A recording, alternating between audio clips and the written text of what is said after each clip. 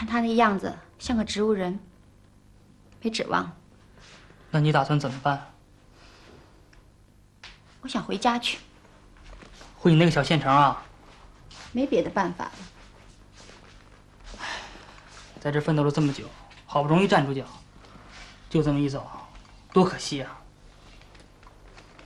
我也不想走，可不走怎么办？这地儿我实在待不下去了。那孩子呢？孩子怎么办？生下来送给别人。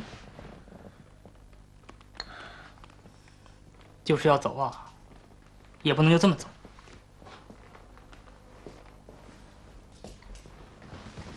得跟他要一笔钱。上哪儿要去？他们公司已经破产了，现在医院还催着他要医药费。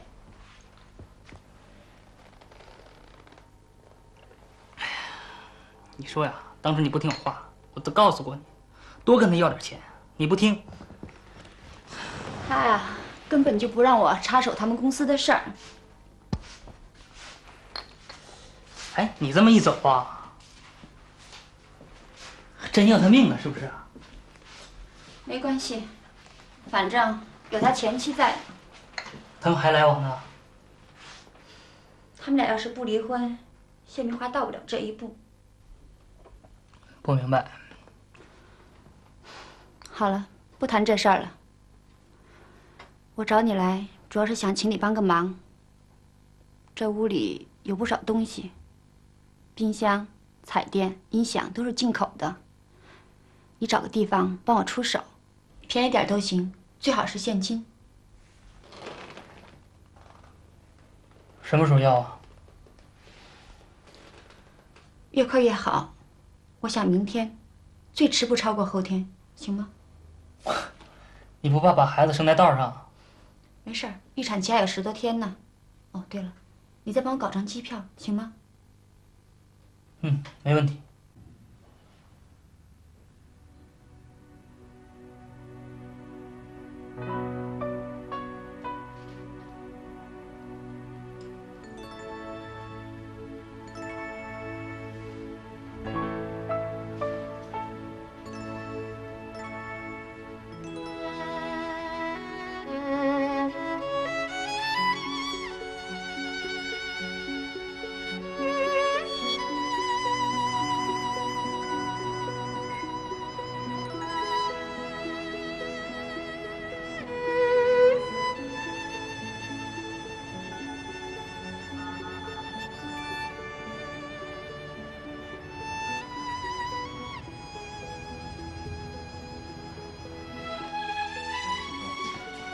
站好啊，不动。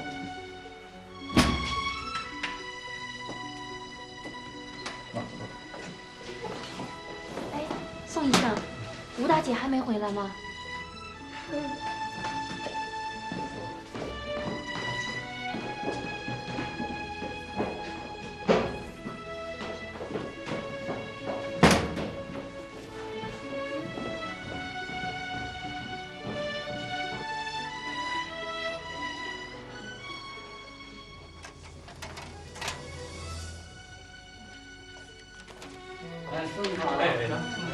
新郎宋医生来了。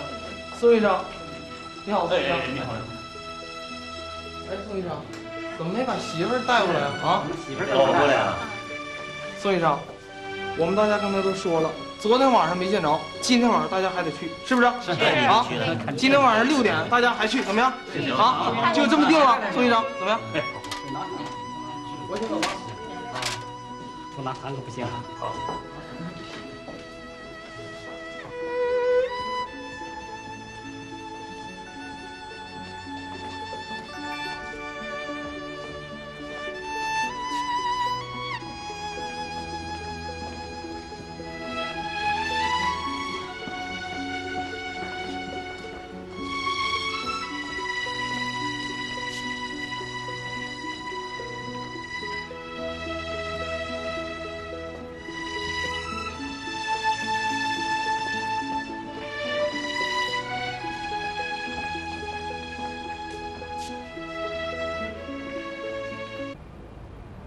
点一下吧。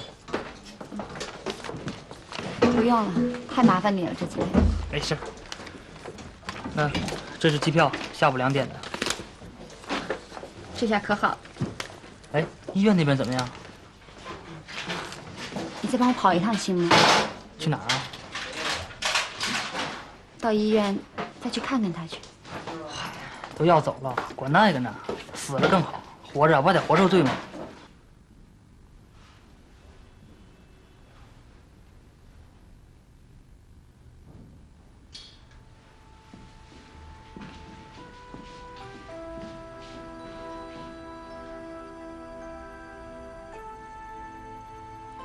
你出来一下。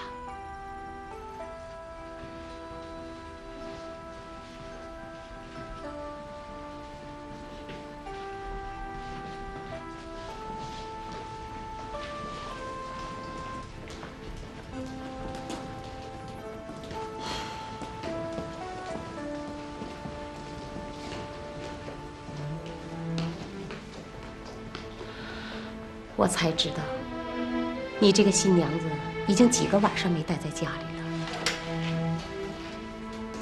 小宋是我们医院的大夫，同事们要是知道你是他的妻子，你让他以后怎么做人呢？我没让他们知道。他的爱人呢？他不是又结婚了吗？不知道为什么，他一直没来。去他们家一趟，把他找来。这事儿以后你就别再管了。嗯。跟他把利害关系说清楚。他要是害不来，医药费也拒不支付的话，我们会去法院起诉的。我这就去。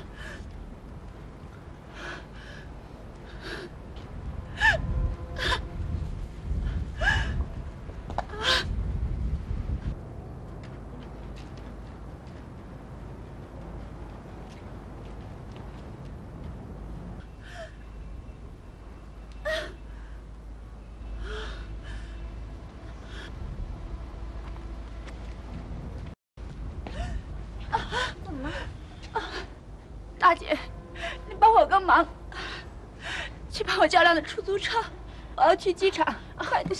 我送你去医院吧。哎呀，不，飞机马上就要起飞了，孩子马上就要生下来了，我送你去医院。来，来。哎呀！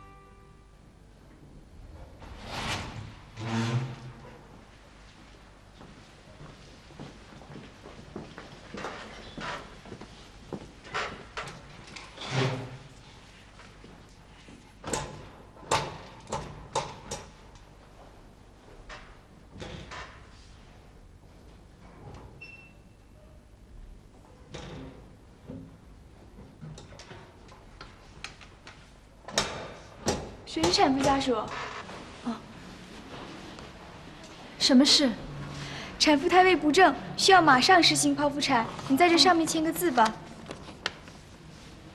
这儿，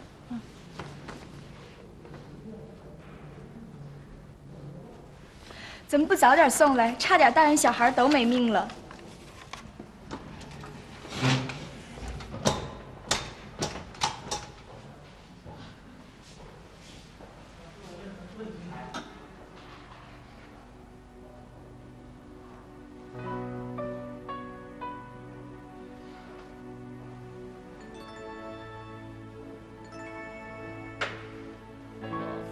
那个呢是你妈妈，我呢是你爸。你妈生你的时候那可是没少遭罪，所以说长大以后你要孝顺，否则我揍你，听见没有？啊！哎呀，嘿，好，来，说妈妈了啊！哎，好嘞，哎，给我看看，哎，好，哎，记住了没有？啊！哎呀，又哭了，喝，这是记住了，来。不行，你把那个给他看看。玩这个，来看。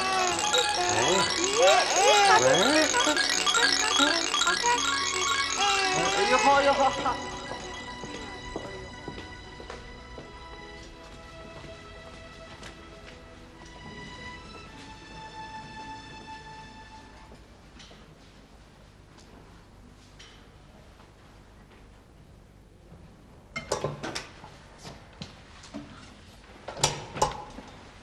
来，我来看看。丫头还小子，女孩，8斤2两，你看多可爱呀！手术还顺利吧？挺顺利的，我们主任亲自动的。哦，她妈妈呢？正在缝合呢。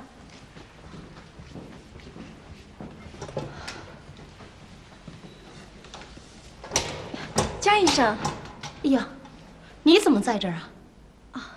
刚才那是谢明华的孩子。哦，是你把他送来的。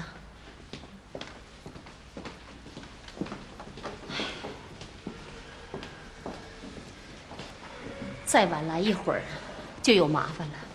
好在手术还挺顺利的。谢谢江医生。哎，该谢的应该是你，2条人命差一点儿啊。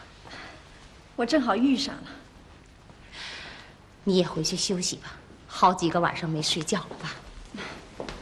哦，我还是等他出来吧。哦，有我在这儿呢，回去吧。那好，啊，这是他的东西。哎，那我走了。嗯。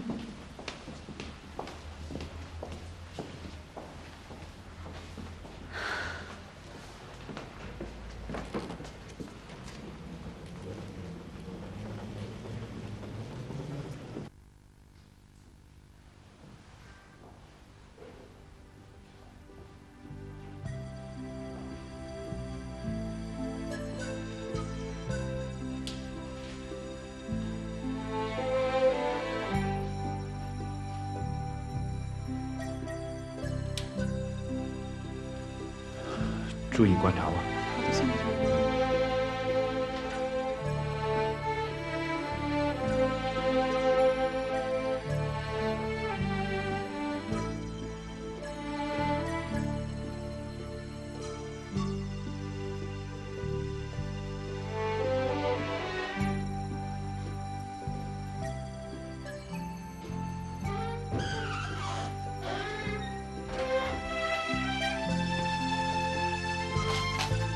妈，小云，怎么你一个人来了？我是来求你帮忙的。帮什么忙？我有个朋友刚生孩子，剖腹产，现在住在医院里，他爱人有病了，没有人照顾，你帮我去照顾一下。行啊，那我炖只鸡给他带去。啊，不用，刚做完手术，不能吃鸡，熬点粥就行了。哎，妈，家里有没有床单什么的？扯几块尿布带去。嗯，行。哎，青青呢？啊，上幼儿园了。他对你还好吧？挺好的。那就好。凡事啊，别由着性子来，别又像青青他爸。我知道。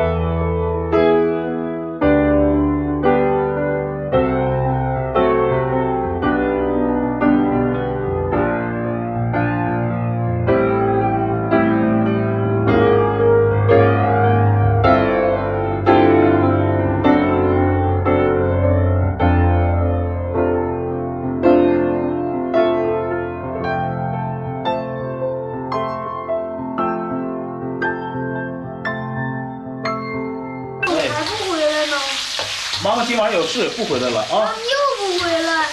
哎呀，妈妈这几天都有事，乖点啊。妈妈，想妈妈吗？想。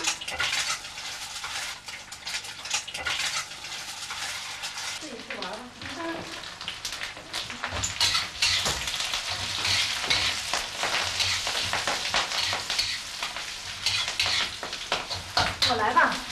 不用，马上就好了，你休息一下吧。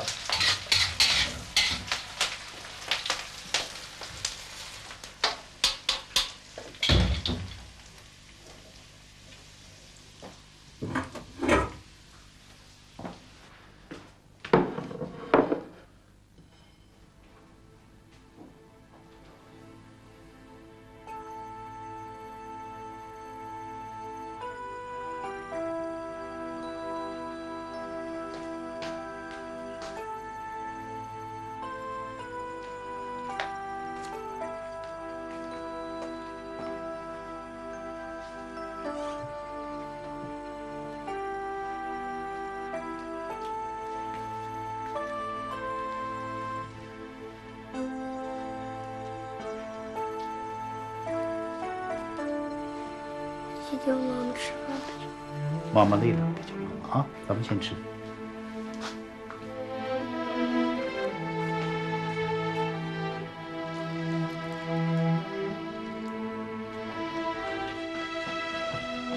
来，咱们先吃啊。晴晴，今天在幼儿园都学什么了？学了一首诗歌，叫《小鸭鸭鸭》。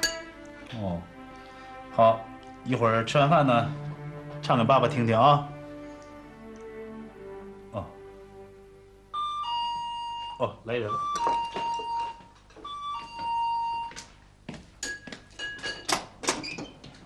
哟，江主任啊。哦，吃饭呢？啊。巧云呢？还没回来。他在里面睡觉呢。哦。别责怪他，他救了2条人命，不，3条人命。一般人是做不到，可是他做到了。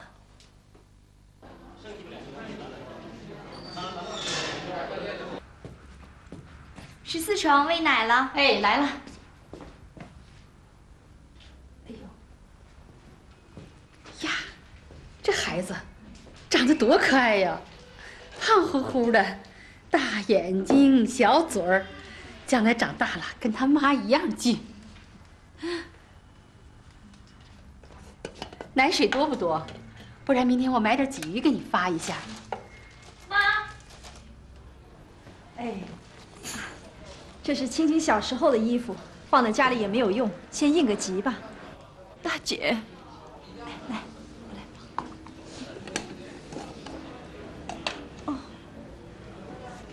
你看，这孩子长得跟青青小时候一模一样。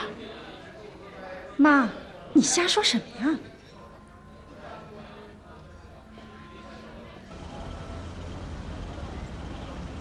法庭开庭的时间定下来没有？还没有，估计快了。有把握吧？真不知道怎么感谢你。没什么，应该做的。像我们这些上了年纪的人，总愿意给年轻人上课，可是你今天给我们上了一堂很生动的课。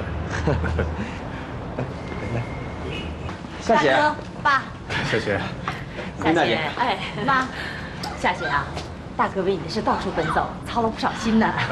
谢谢你，大哥。没什么，快上车吧。好，走，走吧，林慧。哎，丁大姐，田老师快不行了，结婚太劳累了。结婚？啊？结什么婚啊？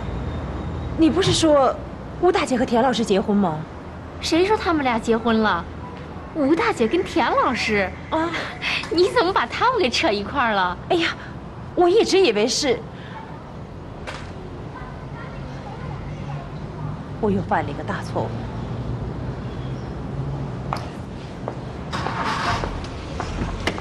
丁大姐，快上车吧。啊，我们一起走吧。不了，我们是骑自行车来的。那真不好意思啊。没什么。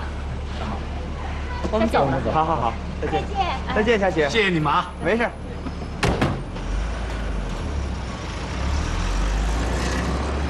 丁大姐一直以为田老师跟吴大姐结婚了。怎么会呢？是啊。走吧。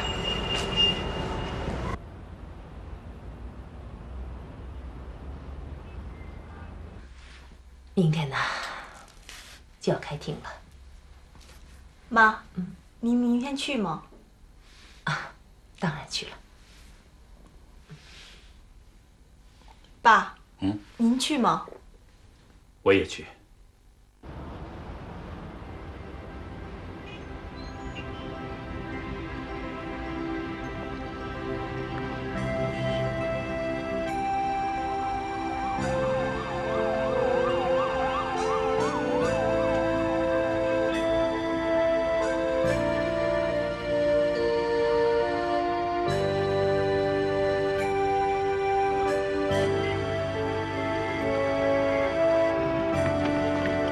同志先入船呢，请问你这要是下话题吗？对不起，我没什么可说的。老田，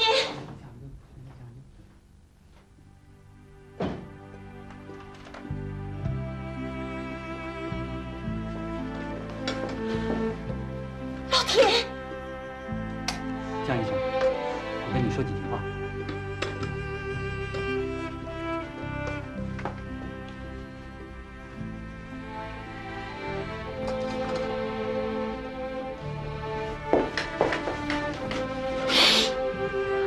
医生，请你一定要想想办法。我们都是医生，都要面对现实啊。我知道，可是他现在还不能走，哪怕让他生命再延续几天，不，几天也不行。我们正在做最后的努力。谢谢。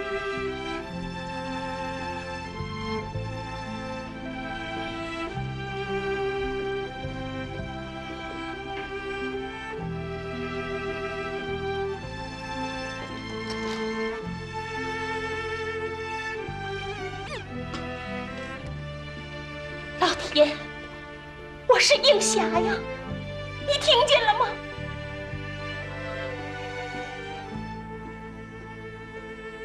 老天，我已经通知了甜甜，让她马上就回来，你很快就能见到她的。你听见我的话了吗？甜甜马上就要回来了。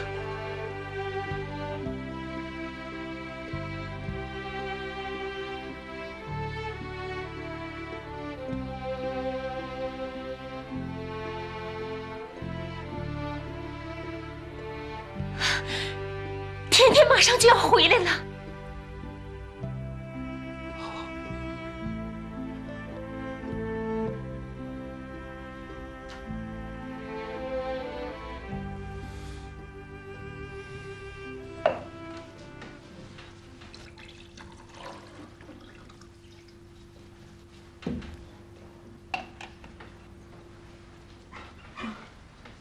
一会儿你就睡吧，我明天再来。那您走好啊。哎，你想吃什么，我明天给你带来。您就甭麻烦了，医院里什么都有。那好吧，我走了啊。大妈，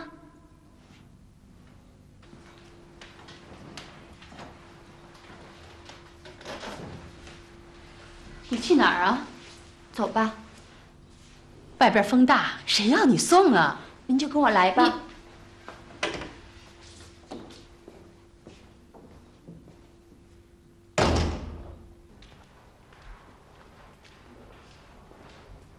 跑到这儿来干什么呀？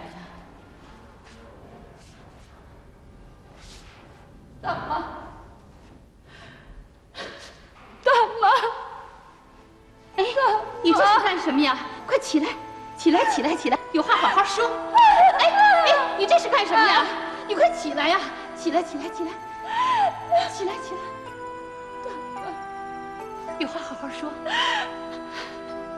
知道，就是因为我，夏明华才跟大姐离的婚。是我破坏了大姐的家庭。我几次三番的去找大姐闹事，我还差点对亲戚下了毒手。我真是疯了，我是个疯子。现在大姐救了我，救了我们娘儿俩，可我还是……大妈，你骂我吧，你就打我吧，我求求你。我求求你了，大妈，我不是大妈。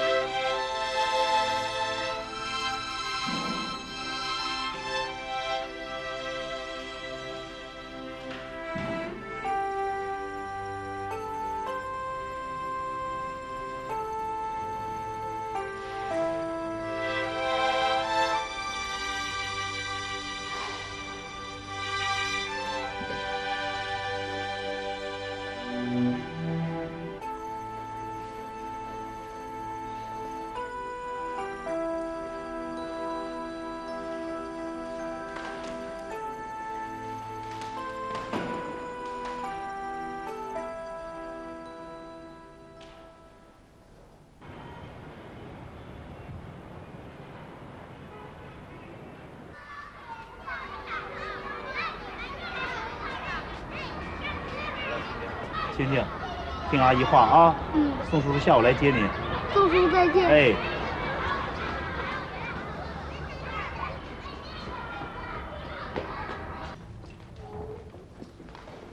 怎么今天没送饭来？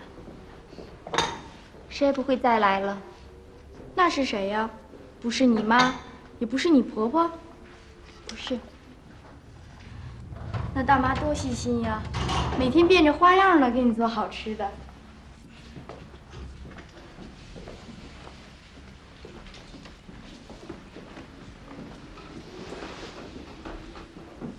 大妈，趁热吃吧。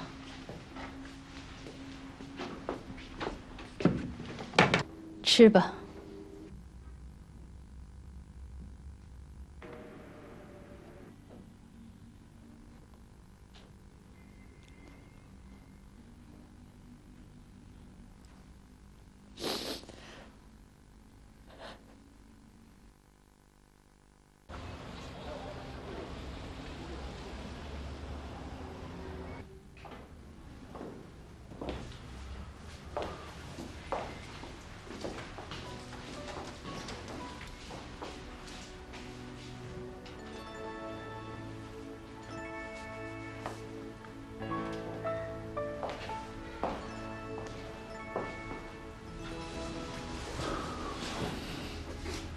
住院押金是你交的？啊，是借的？存着给青青读书用的，现在也用不着。这可是个无底洞啊！总会有办法的。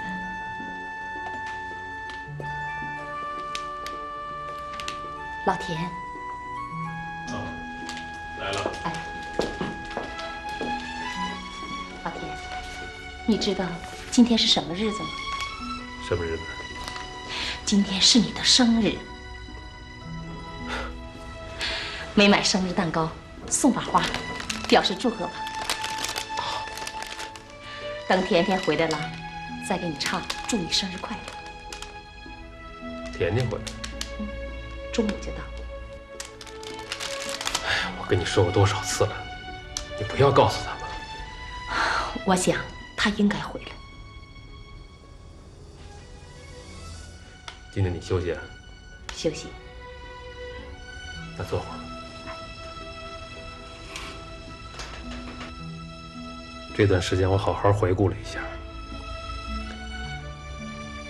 这辈子算是平平淡淡的过来了。我觉得收获不小，出了那么多专著、论文，教出的学生成千上万。也可以算是桃李满天下了吧。也有太多的遗憾，谁也难免。本来有些事情，我们可以做得更好一些。别太苛求自己了，你我都不是圣人。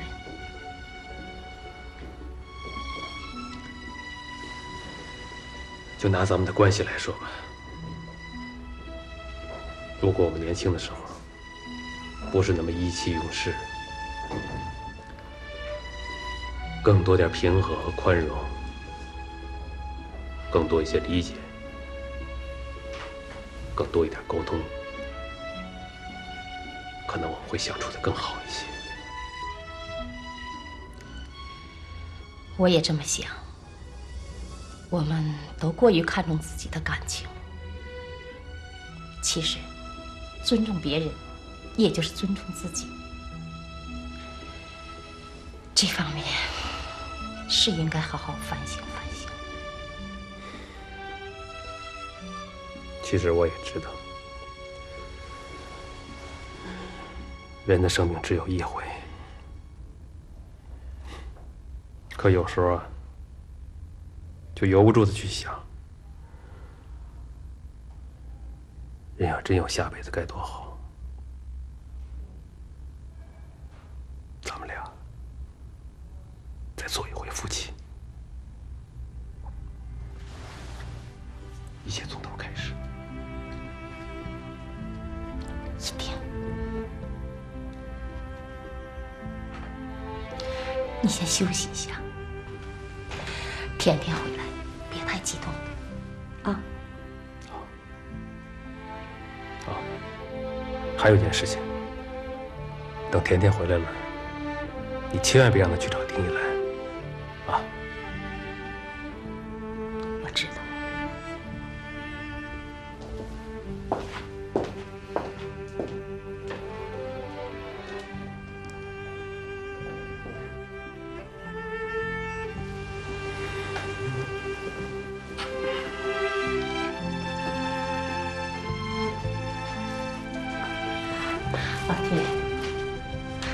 你好，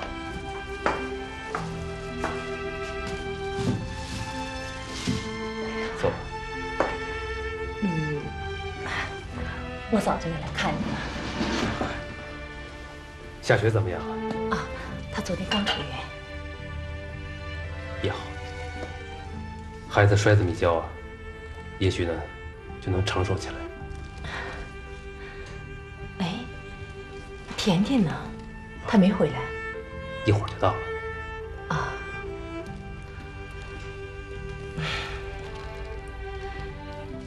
我真有点对不住孩子。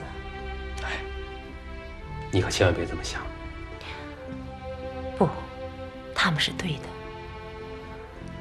我们把生活看得过于太复杂了，太注重那些名利物质的东西，所以我们活得太累了。嗨，谁也不能脱俗嘛。哎，我请了几天假，以后啊，我每天来陪陪你。哦，用不着，用不着。我想减轻一点我的内疚。哎呀，我说，你千万可别这么想。生活，它永远不可能按我们的想象去运转，它总是给我们带来很多的遗憾，甜酸苦辣，悲欢离合。也许这才算是人生的丰富和完整吧。我当时啊，要是没答应甜甜，我准备离婚，那你和江映霞呢也……我觉得这是我这辈子干的最漂亮的一件事情。你想，他又重新获得了幸福，我呢，也可以算是无牵无挂的走完人生的最后旅程。你说这有多好？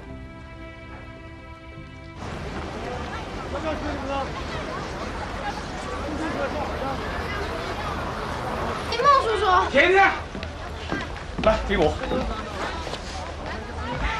爸爸怎么样了？你爸爸病挺重的。妈妈的电话里没说清楚，爸爸到底什么病？哎呀，胃病啊。妈妈呢？你妈妈呀，在医院等你呢。咱们走吧。哎。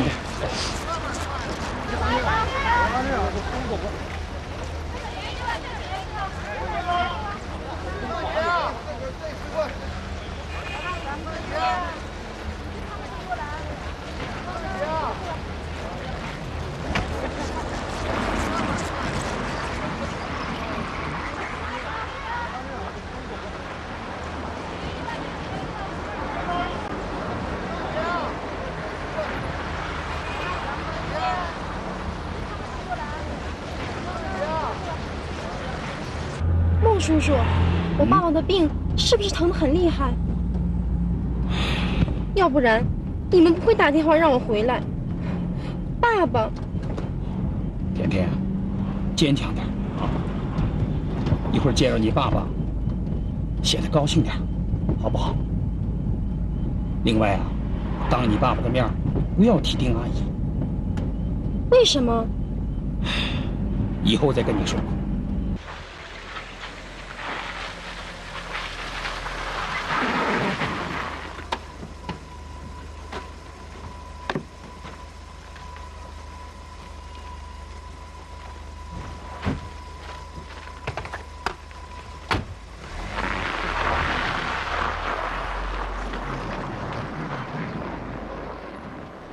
老天哪，你别这么说了，你越这么说，我这心里越难受。爸爸，哦，甜甜啊，爸爸你怎么了？爸没事，爸爸好想你啊。我也好想爸爸呀。好长时间没听你叫爸爸了。我每天都叫，在心里叫，在梦里叫。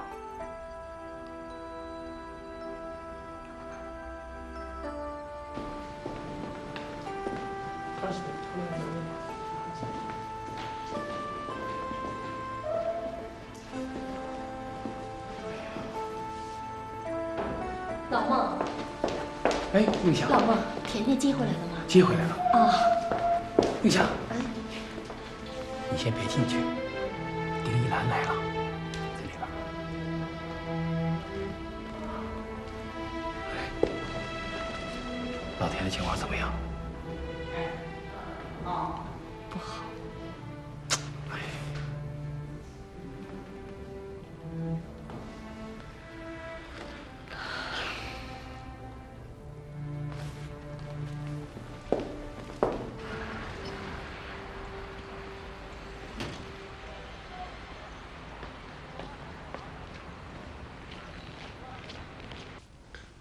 你看，我给你写信，你怎么老是不给我回信呢？甜甜，哎，你丁阿姨跟这儿，你还没叫她啊？丁阿姨，你好，甜甜。哎，老田呐，你们俩先唠着吧，我走了，明天呢我再来看你啊。丁阿姨，那我不送你了啊，不用了，我走了啊。走吧。再见，丁阿姨。哎，再见。爸爸，你到底怎么样了？你看，还走几天呢，你变成这样。没事。哎，你跟那边怎么样？爸爸，你跟丁阿姨……哦，我拒绝了她。那为什么？爸爸不愿意拖累别人。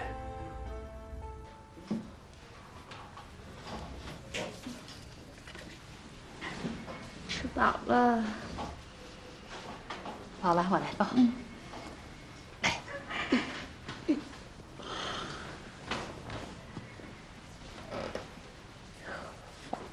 大妈，我想抱孩子到外面透透空气去。那你别凉着孩子。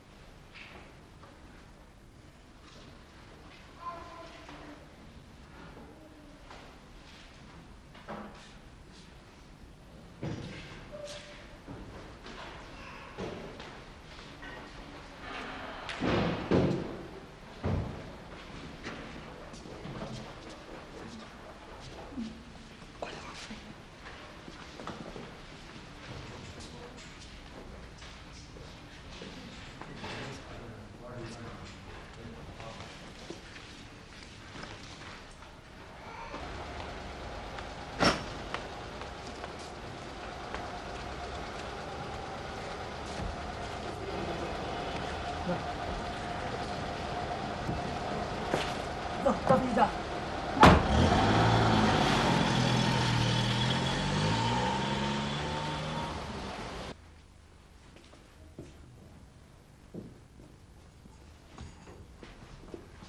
不行，你不能走。人都走了，我还在这干什么呀？人走了，医药费还没结清呢。那你们找他要去啊？我们上哪儿去找他？我们就找你。找我有什么用啊？你是病人家属，不找你找谁呀？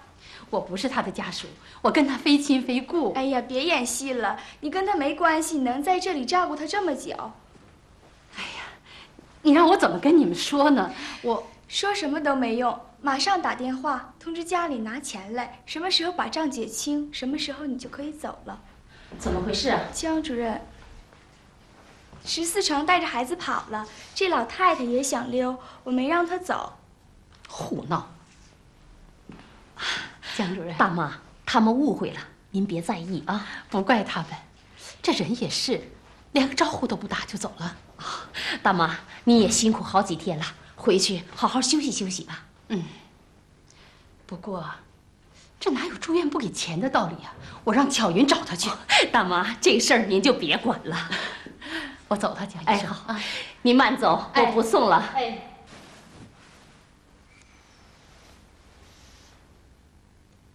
江主任，你看，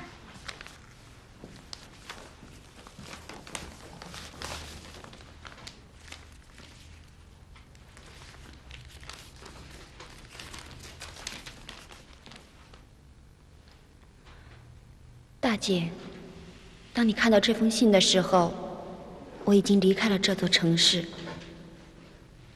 原谅我不辞而别。我怕见到你，在你面前，我永远也抬不起头来。江医生，哦，巧云，需要多少住院费？我来交。哦，不用了，他留下了一笔钱。对了，这是他给你的一封信。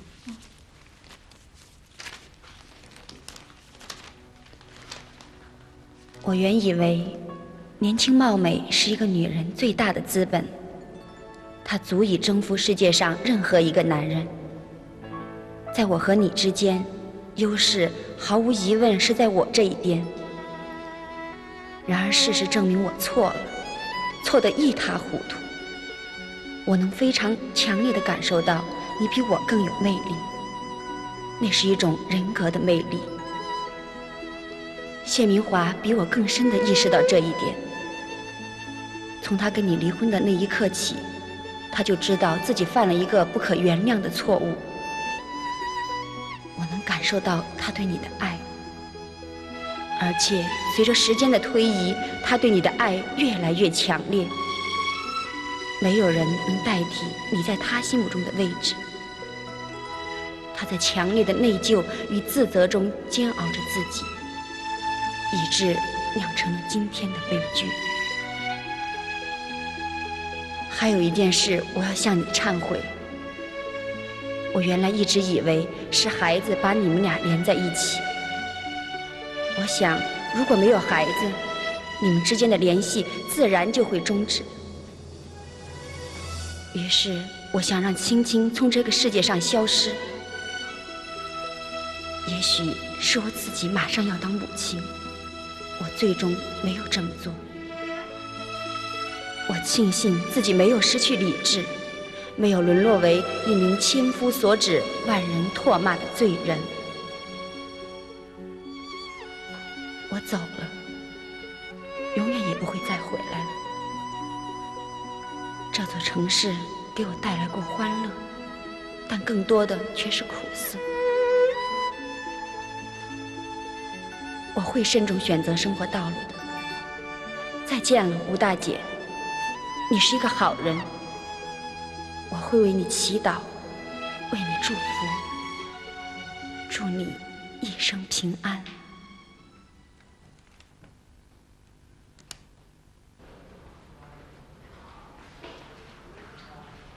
爸爸，有件事情我想了很久，可是一直都没有答案。如果不是我提出来，你和妈妈会不会分手？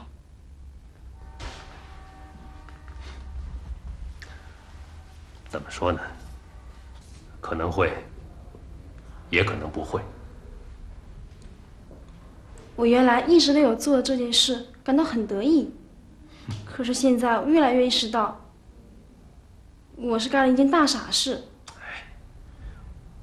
点点，你不认为妈妈跟孟叔在一起是一件很幸福的事儿吗？可你跟丁阿姨……我跟丁阿姨虽然不能在一起，可这对丁阿姨、对爸爸来说，都是一件好事儿啊。好事？你想想，丁阿姨要是跟爸爸在一起，有那么一天我走了，她一个人孤零零的，这对她打击该有多大呀？再说，爸爸也不放心呢。爸爸，你会好起来的。甜甜，明天你去帮爸爸办件事情。什么事儿？明天是你妈妈的生日。我怎么给忘了？你和妈妈的生日就相差一天。今天是你的生日，那明天就是妈妈的生日。老天爷呀，就是不把我跟你妈妈的生日安排在同一天。明天我们好好庆祝一下。好，你帮爸爸买点生日礼物送给妈妈啊。好的。我跟你妈妈结婚20年了，从来没给她买过一件生日礼物，这是第一次，也是最后一次了。爸爸，你别瞎说，你的病一定能治好。说什么呢？我也听听。妈妈，今天你回家好好休息，我在这陪爸爸。哎，今天晚上啊，你们俩人全回家啊。哎，甜甜，你看你一回来，爸爸的病好的差不多了。等爸爸的病全好了，我再走。甜甜。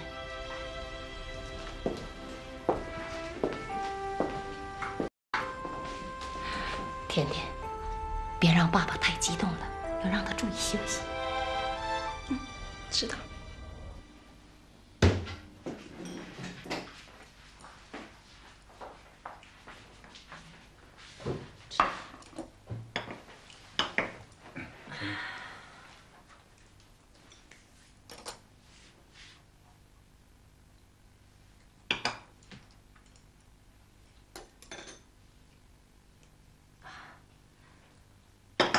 你们吃吧，我还不饿。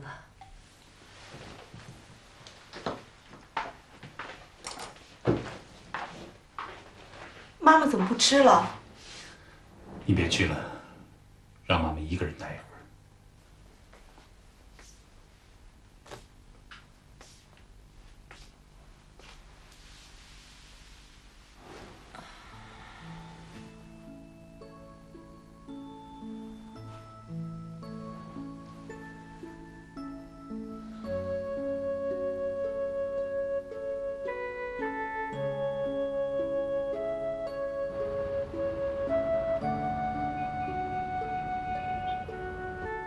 点点，给爸爸讲讲在那边学校里的事儿。信上不都写着吗？傻孩子，爸爸想听，随便讲什么都行，我都爱听。早点睡吧，爸爸。明天咱们再聊。爸爸好长时间没听你说话了。医生告诉你，不要多说话。睡吧，爸爸。你要不睡，我先睡了。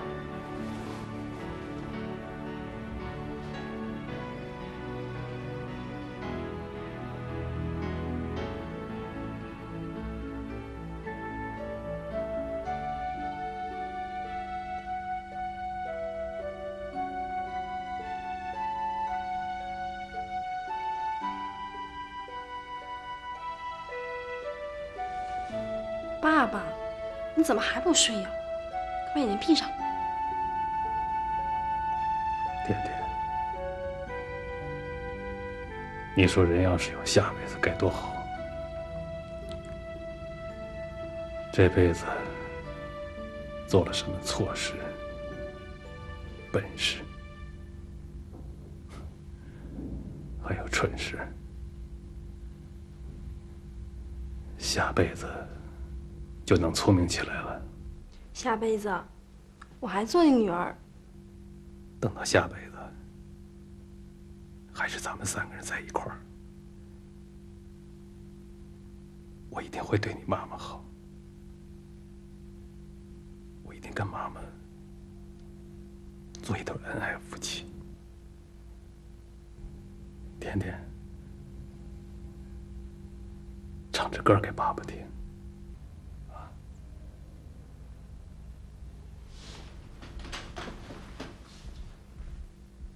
唱首您最爱听的《红梅花开》吧。你唱吧，爸爸听着。田野小河边，红梅花儿开，有一位少年，真是我心爱。可是我不知如何表白，安抚的心儿话说出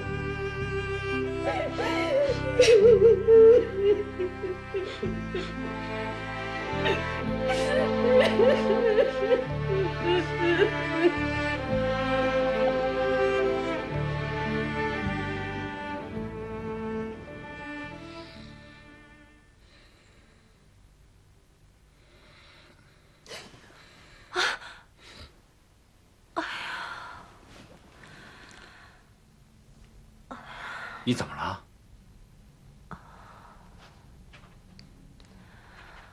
我做了个噩梦。你睡吧，我到客厅坐一会儿。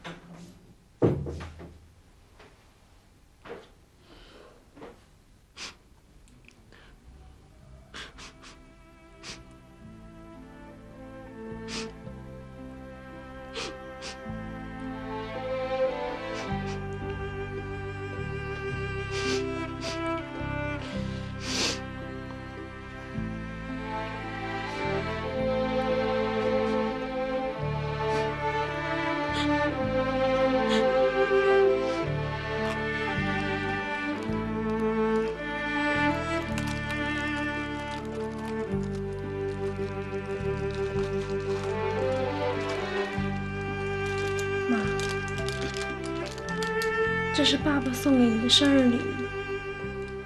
他祝妈妈生日快乐，健康幸福。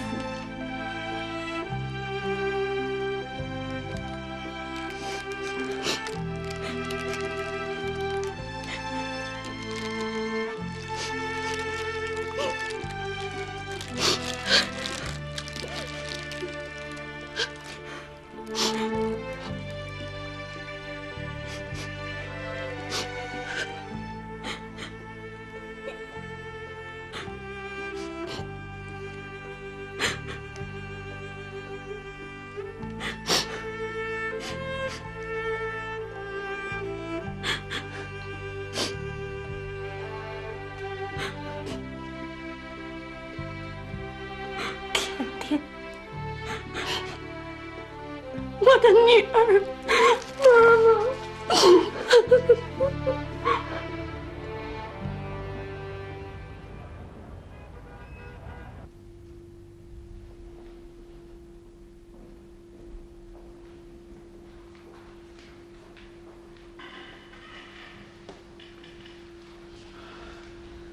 你看，这种病例就不多，你要多注意观察。思清，巧云，你照顾一下啊。夜里冷，多穿点衣服。我知道，你也应该睡一会儿。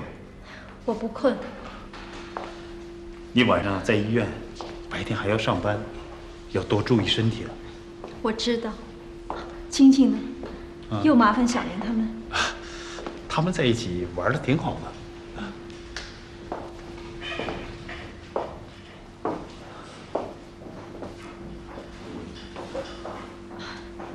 思清，我想跟你谈件事儿。什么事儿？他这个病，不是1天2天，也不是1年2年的。啊，你坐。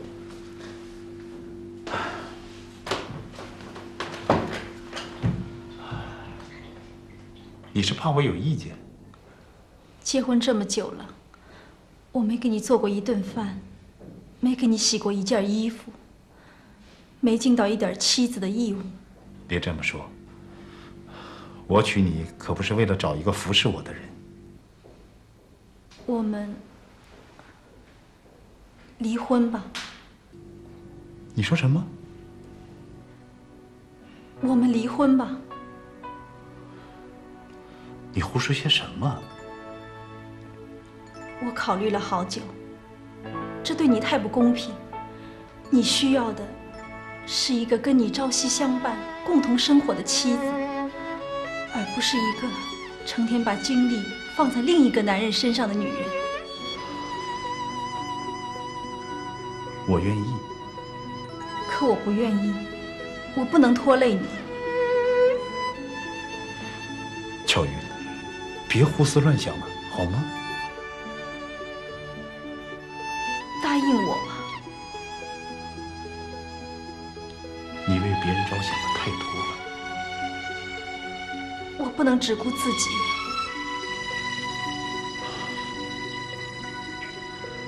你为别人想的太多太多了，你理应得到回报，得到补偿。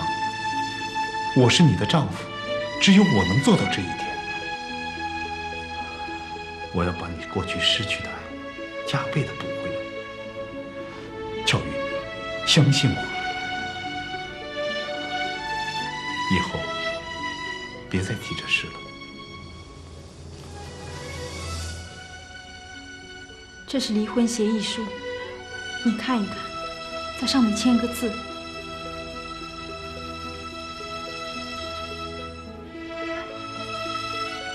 给我。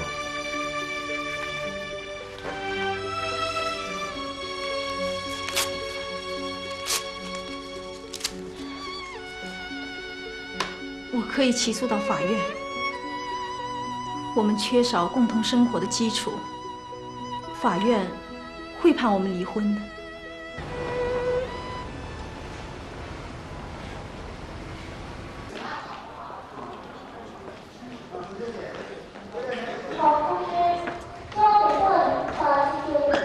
他做1.1米的长衫，交给客人。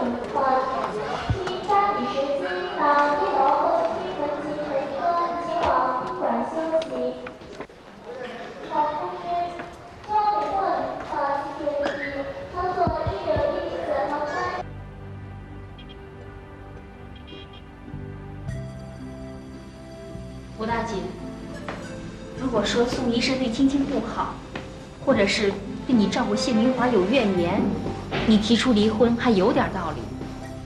你现在是一点道理都没有。吴姐，谢明华以后不可能再承担作为一名父亲的责任和义务了，而宋医生可以做一名非常称职的父亲。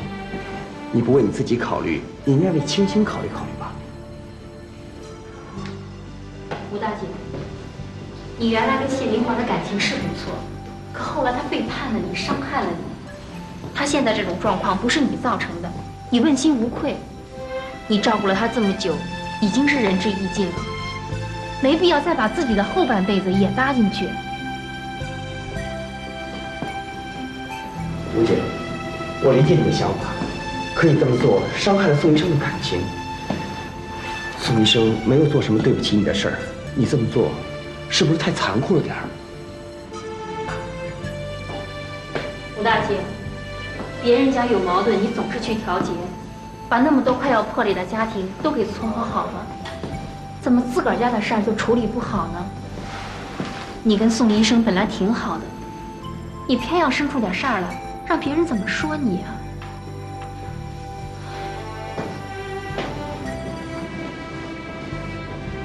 吴姐，这事儿当然还得你自己拿主意，不过我觉得你应该慎重考虑。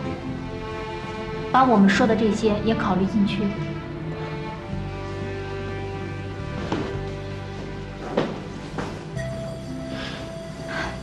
谢谢你们这么老远跑来。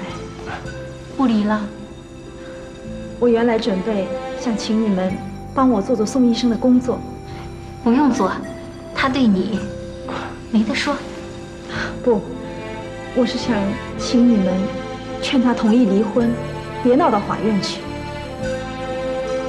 说了半天，你一句都没听进去啊！李慧，咱们让吴姐再考虑考虑，咱们先走吧，啊？那你再考虑考虑吧。哎，再见啊！再见。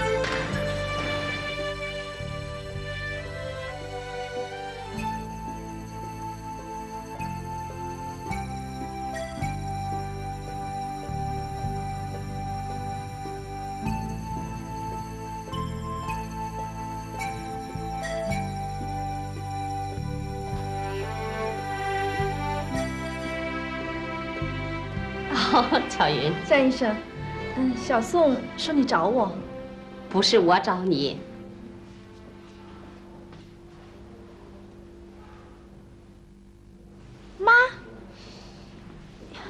妈，你怎么来了？啊，妈，你坐。巧云呐，妈跟江医生说了，等谢明华出院了，我把他接过去。我来扶持他。妈，你这么大年纪，我怎么能让你？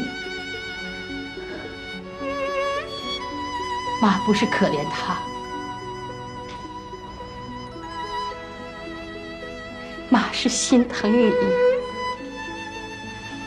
妈就是想让你活得舒坦一点，不想让你再遭罪了。妈。是女儿不孝，让你操心，让你受累了。妈就是想让你过上舒心的日子。妈已经是土埋半截的人，就是搭上这条命，妈也心甘情愿。妈，他过去确实对不住我，可不管怎么说，他还是青青的父亲。可他现在成了这个样子，我要是不管不问，他就只有死路一条。妈，不是我不喜欢宋医生，他是个好人，好人就应该有好报。我不能只顾自己，让他受委屈。别说了，妈懂，只是太苦了你自己了，孩子。有人给夏雪介绍了个对象哦，听说小伙子人还不错，丁大姐让咱们去看看，说给参谋参谋。行啊，只要我看上的，就绝对没错。你不是说你只会挑生瓜吗？你怎么老揪住这句话不放啊？这次丁大姐可是慎重的不能再慎重了，怕夏雪又上当受骗。其实，生活中没那么多坏人，还是好人多。对，你看吴大姐、江医生、宋医生，还有你们孟总，都是好人。你说的对。陈志纯肯定没想到，夏雪他们几个会把他给告倒。这叫善有善报，恶有恶报，他是罪有应得。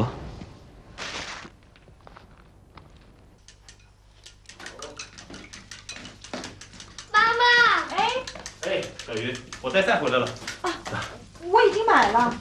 啊，要不留着明天吃吧？咱多做几个菜嘛。啊。妈妈，今天开家长会啊，你没去，爸爸去了。